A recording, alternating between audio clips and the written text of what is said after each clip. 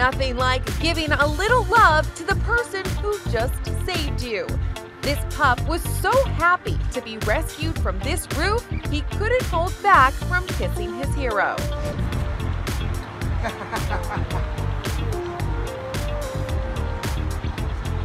It started when authorities in Maine received multiple calls about a dog stuck on the roof of a home.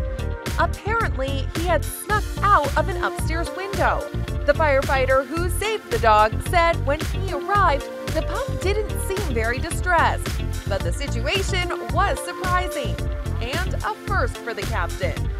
Once neighbors caught wind of what was going on, they jumped into action, one even standing by on ground until help arrived.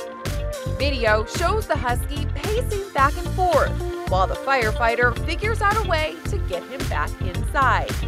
About midway through the rescue, the pup shows just how thankful he is to not be up there alone.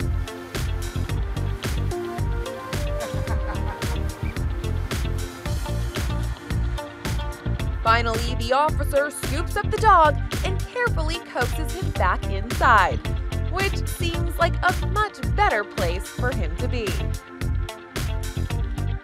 I'm Kelly Nealon for InsideEdition.com.